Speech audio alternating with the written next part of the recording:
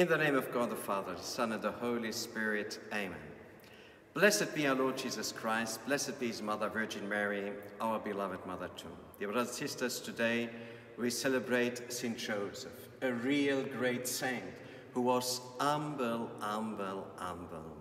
And the Bible says, well, Joseph was a just man because he would not denounce Virgin Mary. If he had denounced Virgin Mary, who was his spouse, but who was pregnant with a child before the marriage, he could denounce her and she would have been killed.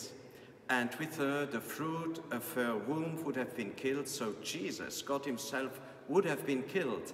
And the plan of God would not have been realized in the way that it has been realized now.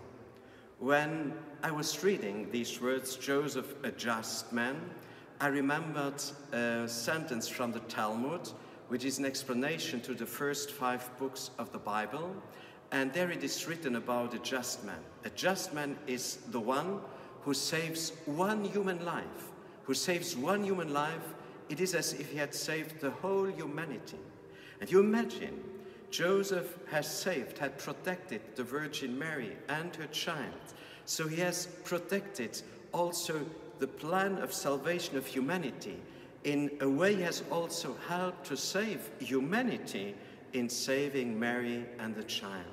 Dear brothers and sisters, Joseph had the right to denounce her, but he put aside his rights and he didn't look for his own personal interests, but he cared for the interest of the mother and the child. Dear brothers and sisters, really a great saint.